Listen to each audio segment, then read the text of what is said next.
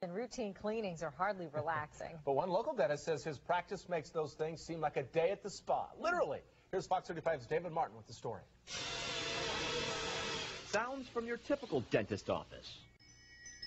Sounds from your atypical dentist office. And anything that can take some of the element of the dentistry away, some of that, and relax them a little bit, I think it's going to help them. Dr. Gary Michaelson is the proud owner of the Alafaya Center for Cosmetic and Family Dentistry, the home of spa dentistry, where a lavish reception room sets the tone for the rest of your visit. The minute you sit in the chair, you're given a menu of spa treatments.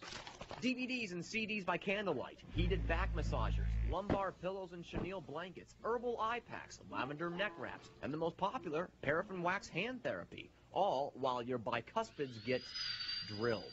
Oh yeah, every room has a view. If you just take the dentistry by itself, most people, it's not their favorite place to go. That's the case for patient Kim Oglesby. She's battling some serious jaw problems. Takes your mind off of what the doctor's doing. And does it really work? It does, yeah, it's very relaxing. Gone are the days of open up and say, ah. It's now open up and say, oh, yeah. In Orlando, David Martin, Fox 35.